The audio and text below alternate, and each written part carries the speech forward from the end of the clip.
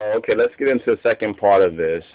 Wasn't so clear before. Sorry about that. This is the part two about this whole the ETAN PATZ or the ETAN PATZ conspiracy. Now, what we were saying was that we recall this when we were growing up. You understand? Because we're in our manhood or 40s. You understand? So therefore, that was 33 years ago. This is the black guy right here, Othniel Miller, who they seem to be trying to peg it on him. They're digging up in his shop or something. They're saying he's very cooperative. You know how they do that thing. He's very cooperative, so forth and so on. He's a person of interest, you know. We're optimistically cautious, rah, rah, rah. You know, they use that particular lingo. You know, if you've been following that lingo from case to case, you usually see how it usually works out. So it seems like this is day 2 or something like that, and they're digging up for this ETAN PATZ, you know, any remains, even though in 2001 he was legally declared dead, you know. So it's interesting, like, how do they know that this kid right here is dead? Now, his Jewish connection is also interesting, since they had I think his grandfather or uncle or somebody like that who's a rabbi. Just saw his face recently. We really didn't see a kind of a Jewish connection to it. It was more like kind of a Soho kind of thing, you know, beatnik, you know, that bohemian, some sort of bohemian, you know. That's what the Soho area is, a kind of a bohemian area. Now, you know where we can take all of this, but it's not just to take it there, you know, for a conspiracy theory. But one thing that we noticed very interesting, there's no mention of the man-boy love association. In fact, that shocked even me growing up. I think I was like, what, maybe about 11 or so, roughly about 11 years old when this happened. And my parents were very, very protective too. You understand? Because, as they would say, there's all these sickos. You know, even back then, they called them sickos. There were all these sickos running around. Now, one thing that we noticed, that there's no kind of even commentary, not even like there is on the internet. The internet still remembers. When we look over the internet right here, we talk about, you know, a photograph that it was linked, you know, one piece of evidence that lost credibility. Over 2 years, is it man, boy, love, or child molestation, or molester parents? Sends the link of NAMBLA, you know, to with ETAN PATZ, so forth and so on. So there's a lot of information about that actually points to, you know, what was circulated at the time. You know, in fact, the case had kind of ended or died down in the media. You know what I'm saying? Not saying that it was a false link, but now we see the apologists for this. You understand? Because remember, the man-boy love association is a part of this whole so-called homosexual, the homosexual agenda, which, you know, behind that is very interesting how they've used known psychological techniques, you know, through media and other things to kind of change, you know, popular and public opinion, you know, through movies and TV shows and so forth and so on that people have been exposed to over the years. So the outrage even probably now wouldn't even be so great because, but there's a, you know, there's a borderline link with this man-boy thing and the whole homosexual agenda.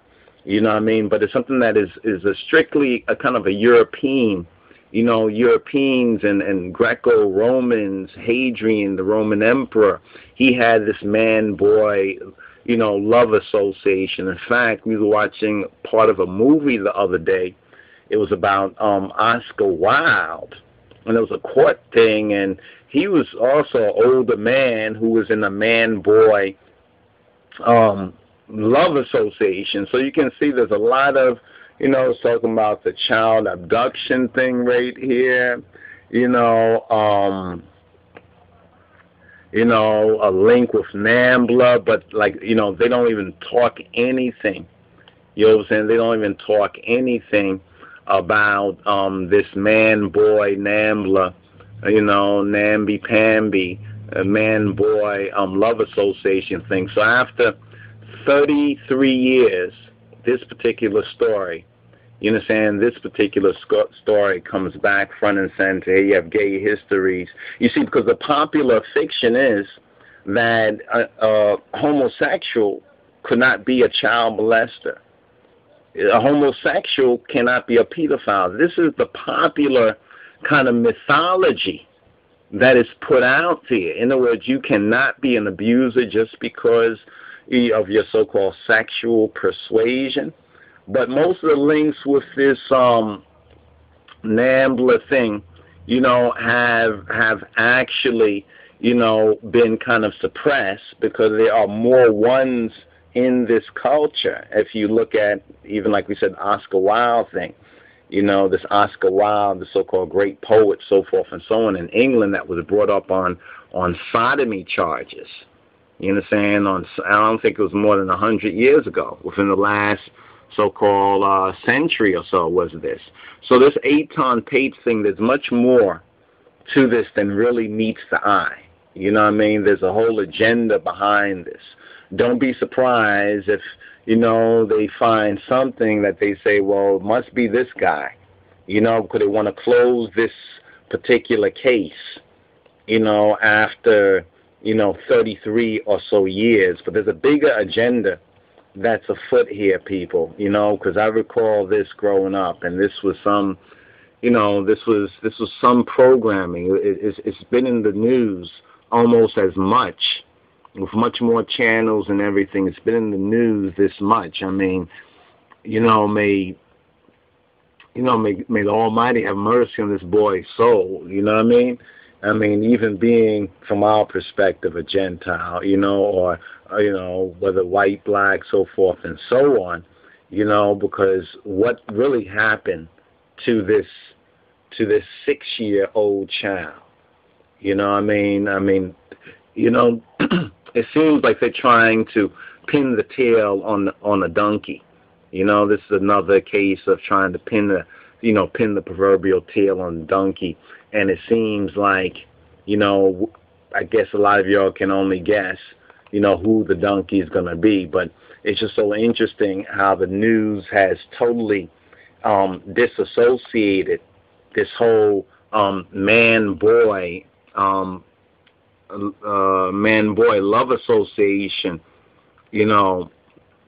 link, that was so prominent in the media, and now we're reading, that that the evidence was discredited, so forth and so on, but we don't hear nothing about that when they kind of review the case and they talk about how it was 33 years ago.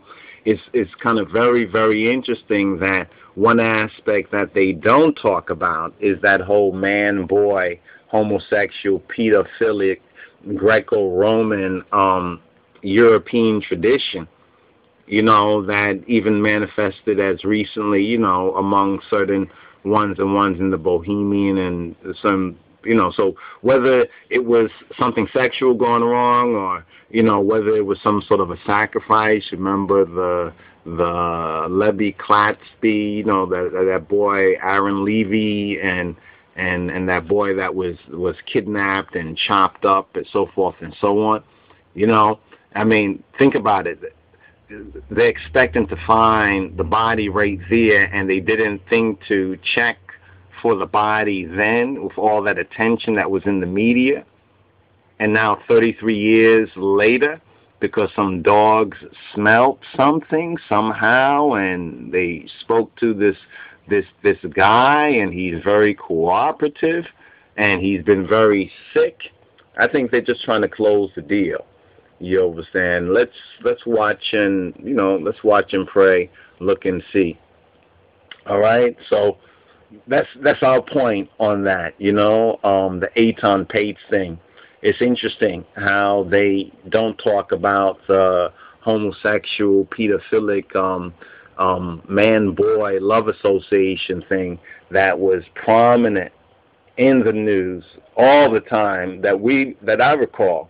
You understand? Hearing, watching the news almost every night for weeks and weeks or months, it seemed like, and then all of a sudden it just disappeared. But they already declared that he's dead, without a body. And they're already saying that, well, he can't be anywhere else. He has to be. This community is saying that he has to be, and the police are saying that he has to be somewhere on the block. I wouldn't put it past some of these people to even bring in the body and put it there. But, that's another story. Most people are, happy to see CSI, and Law and Order in their streets, in their backyards. But anyway, brothers and sisters, Shalom Rastafari. We'll link in the forwards. Shalom.